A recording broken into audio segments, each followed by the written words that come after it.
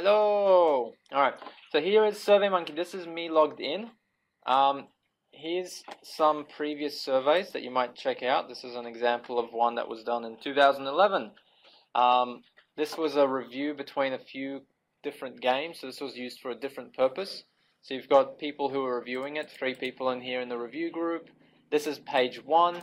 This is side-by-side review sheet. So this is some people filling in some answers. There's some drop-downs with 1 to 10.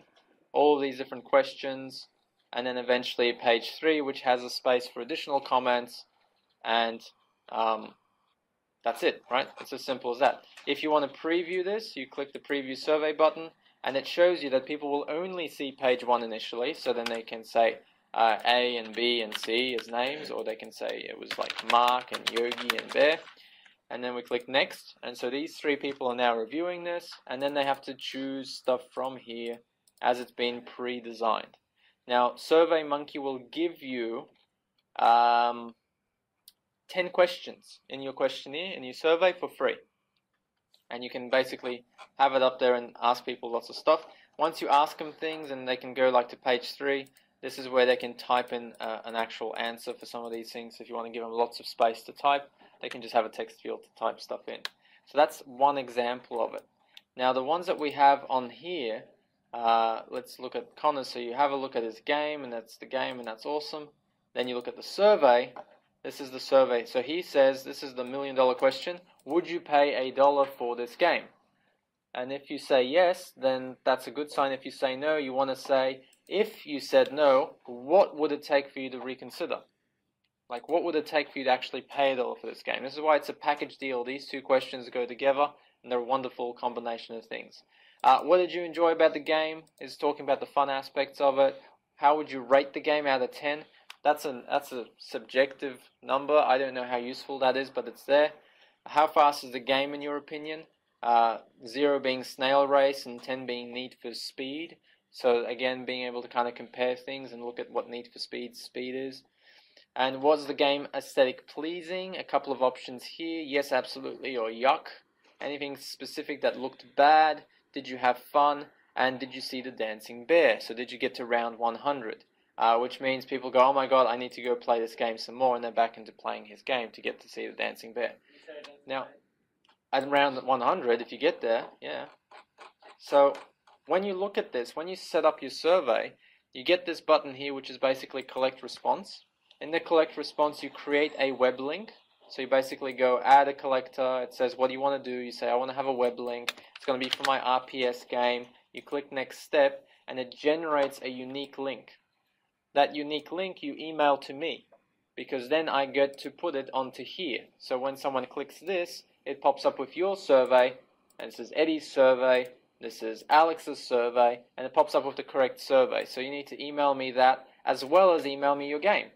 So I need the game, and I need your survey linked together ideally. One of the key things that you need to make sure in the settings for the survey is that you have allow multiple responses set to yes. Mostly because we are at the college here, and here we have one IP address, which means if Matt answers one of the questions here, that system locks it down. It thinks that we've already had a respondent from this computer, because this computer is all of these computers using the one internet connection. So you need to make sure that, yes, allow multiple responses per computer, so that it allows all of us to answer it. Otherwise, you're only going to get one response, and you're going to wonder, why did no one fill out my survey? And that's not because they didn't want to, it's just because the system didn't let them.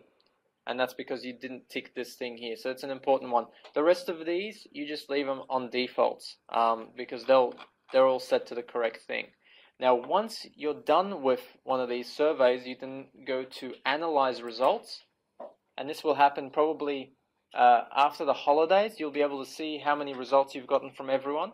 You'll click the Analyze Results page, and you'll see what people said. So you'll see what did they say for question 1, and you'll see what did they say for question 2. How many as a percentage said that. You'll get nice graphs. You'll get results that are meaningful.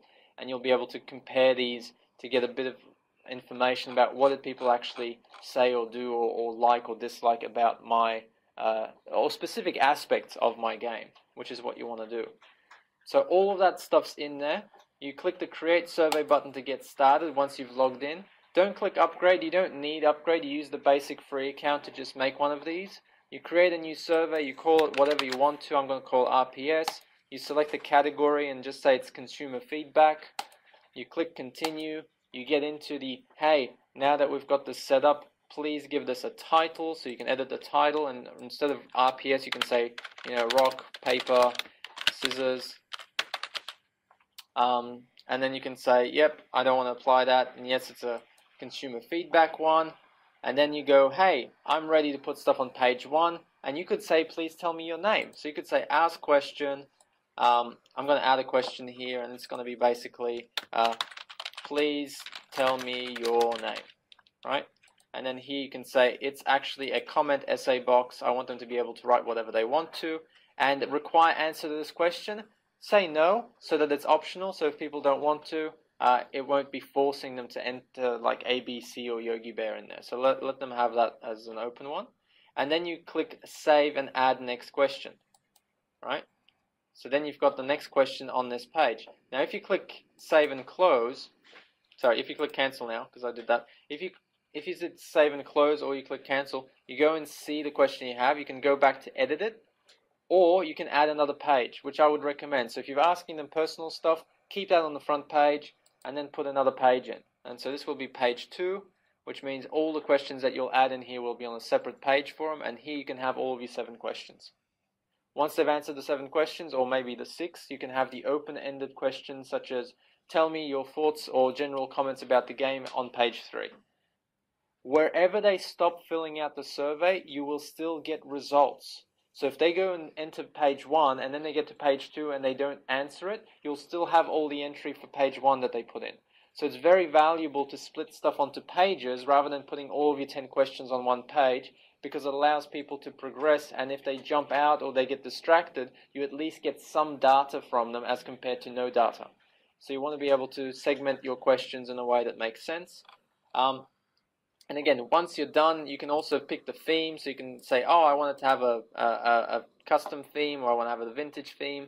And you can basically pick colors and customize it and do some fancy stuff that way. There's limits in the free account, but you can do some cool things there. Once you're happy with all the questions in there, you click collect responses, you make a web link, you call it whatever you want in here so that you know what it is. And you might say RPS version 1, because this is for your version 1 testing. You'll do this again for version 2. And then you copy this URL and you email that to me with your game. Making sure that in the change settings option here, you click yes, allow multiple responses from this computer. Otherwise, you're not going to get valid responses from people on the campus, because they're all using the same IP address. You'll only get one, and you don't want that. So once you've done that, save settings, and then click analyze results and wait for people to actually fill it out. So if there's no responses, it'll say this server has no responses. You can go and check again, or you can buy some responses. You can actually pay them money to get people to fill out your survey. Now this isn't useful for you guys because you would need to include the link to the game. If you do want to use this, make sure the link to the game is there, and on page 1 you say, please play this game first, and then click continue to answer some questions about it. And then it's worthwhile doing this. But I don't want you guys spending money on this, because I don't think you're going to get much value from that in comparison to getting everyone else who's studying right now giving you feedback. I think you'll get enough value from that for version 2 anyway. And then, yeah, you got your summaries here, and you can download this stuff, or you can view it here, which is really useful. And that hopefully gives you enough to do. In the collect responses, yep. Edit web link, did you want yes, so when you do add collector, you click web link, web link, and then you just name it something that's meaningful to you, because you'll see the web link on the list here. So if you look, that's RPS v1, and you can have multiple web links, because you could actually put a link on your Facebook, so you could make a Facebook link, you could put a Twitter link, and you could put a website link, so you would know where people are actually filling out the survey. So you can have multiple URLs to the same survey to allow you to know which mediums are actually effective at engaging people to go and fill out the survey, which is also important, so you know where to spend your time in eliciting information from people. And that's it. And then once you're happy, you can click delete if you ever want to close the collector, so people won't be able to use that link anymore while keeping the survey open. or you can basically go and close the survey off if you want. So you can go back to your servers and close it off so it no longer collects information. So if you only wanted to find out what people thought of something a week after its release, let's say you were doing a survey for a movie just came out, you only want to know the initial survey results, so you just close it after 7 days, so people, even if they have the link and even if they know about it, they can't see it. And that's about it. So please have a go at that and email me a link to that with your questions. You can always edit the questions after you send me the link, so don't stress about getting the questions perfect. All I need is the link, so I need you to set it up with one question, email me the link so I can set up this page and link to your survey. Because then when you keep changing and modifying your survey, this link will still be the same. So I just need that so I can set this page up. And at the same time, you guys can go play all of these games and look at their surveys just by clicking that link on the Design2 page, which will just jump you here so you can check that out.